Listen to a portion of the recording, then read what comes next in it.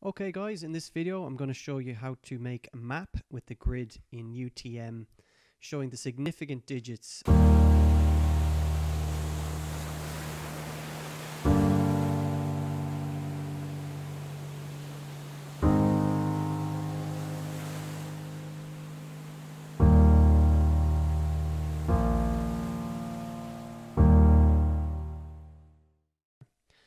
So first off, if you haven't got QGIS, get over to qgis.org and download the latest version and make sure you support if you're using it in your everyday work.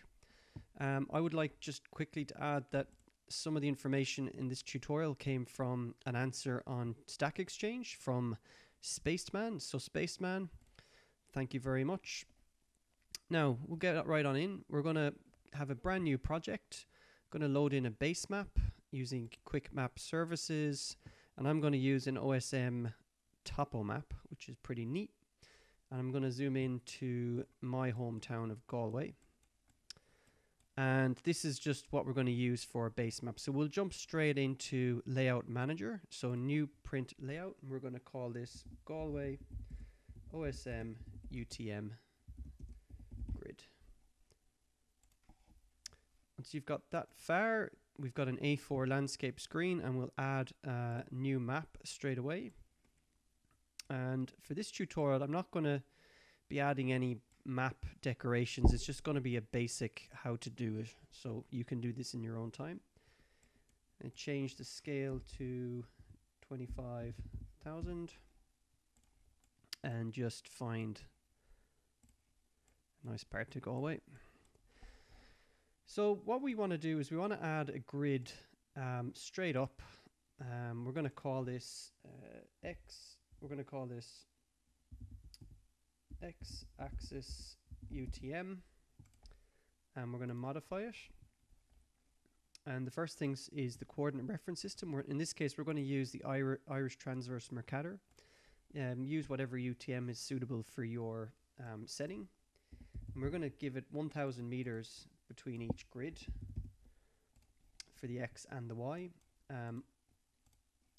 I like to style the line with the grey color, give it a bit of transparency. It just needs to be just visible but not overbearing and covering anything important on the map. So stroke with the 1, that's fine. Now is where the important stuff happens. So first off, we're just going to set it with just normal decimal. And what we're interested in is converting the bottom left easting and the bottom left northing to show the full range of digits for this coordinate.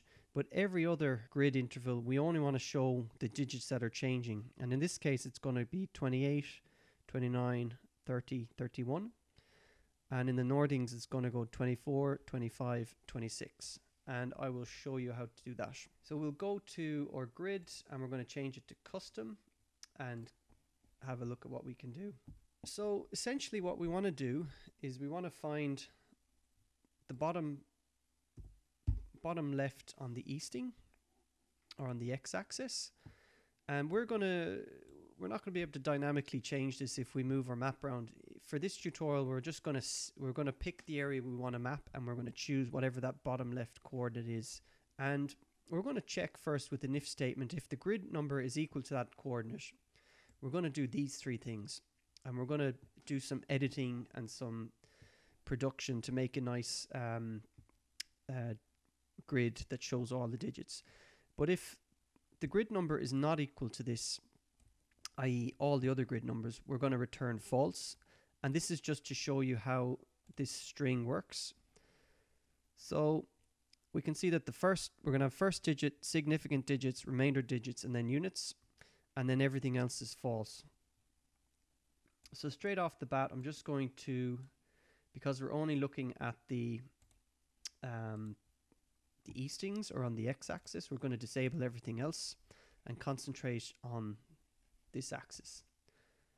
So how do we get to the point where we want to have the first digits? So what we're going to do is we're going to do a string replace, and I'm going to replace first digit with something that will show me the first digit. So What this is going to do is it's going to replace substring of the grid number for the first number, and it's going to look for any of these numbers that are already there, and where these numbers are, it's going to replace it with a superscript or a subscript. Now, how do you get these? Is you go to any of these websites that are convert small normal letters to subscript, and it's just as easy as right click, copy, and that's a roundabout way of doing it without going into too much detail. So if we press OK on this, now we've got the first digit is a subscript, and we're going to go back in, and now we want to make the next two digits, and the next two digits are what we're calling the significant digits. They're the digits that change as the map reader looks from left to right along that bottom axis. And to get to that point, it's a little bit easier than the first one. We copy in this line of code, which takes a substring of the grid number, but takes from the second number and goes for two places. So it goes 1, 2. So it's going to show the 28. And return that. So now we've got the 5 and the 28. For the last part of the grid number, we are going to, similar to how we constructed the first digit,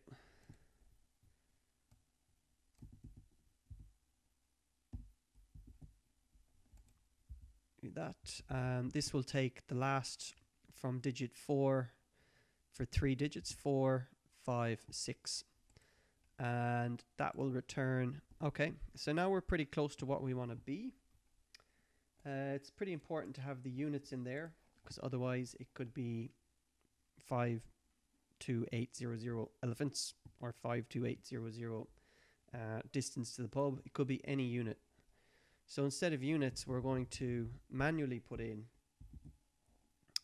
meters east, and we've used a subscript, superscript for the meters, just to keep in tie in everything else that's going on. Okay, and now we've got our meters east, and to get the where we have false, we now want to put in those significant digits. So exactly what we did earlier. Copy these down, and that should be it. So now we've got our full grid figure in the bottom left, and we've got our significant digits moving off to the right. So that's the x-axis. The y-axis is essentially the same approach.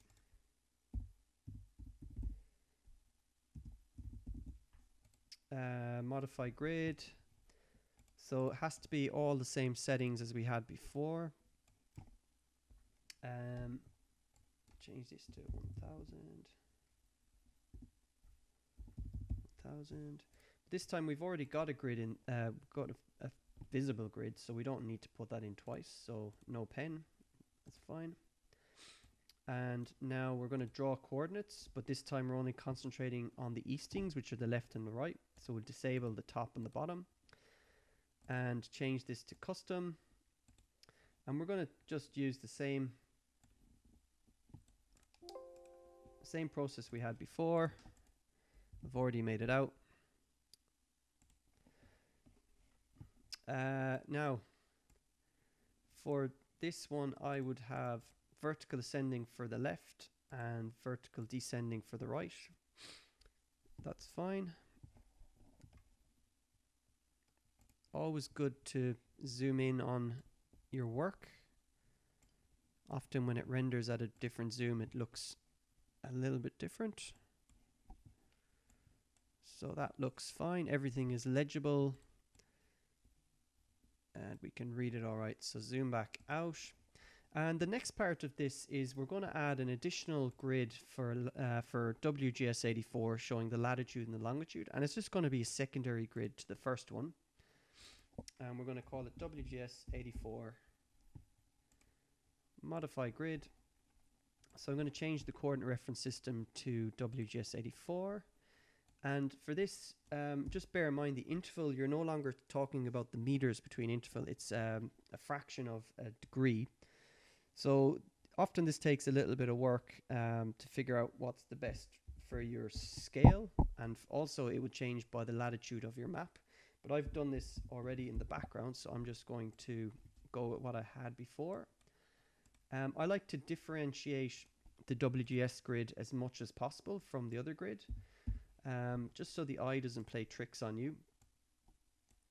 And what we're going to do is, we're going to give exterior ticks, and the exterior tick is going to be frame size is 1, exterior tick 0.1. Now we need to put in some coordinates for that, so we're going to have degree, minute, second with suffix.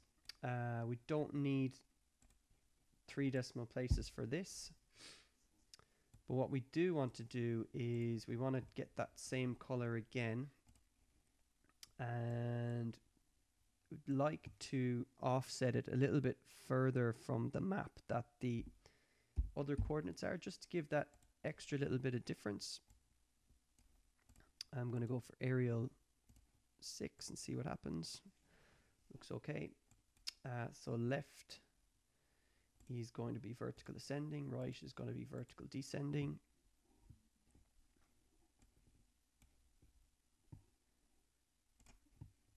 Just going to do one more thing with my UTM grid, is the font.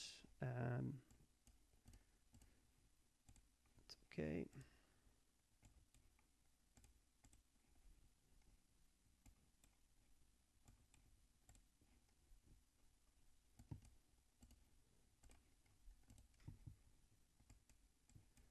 And that is essentially it. So when you make a map like this, you'd obviously add some extras. You'd add the normal map decorations, which would be what the projection is, a scale bar. You'd have a little note saying that the full coordinates are given in the southwest corner of the map. And that's essentially it.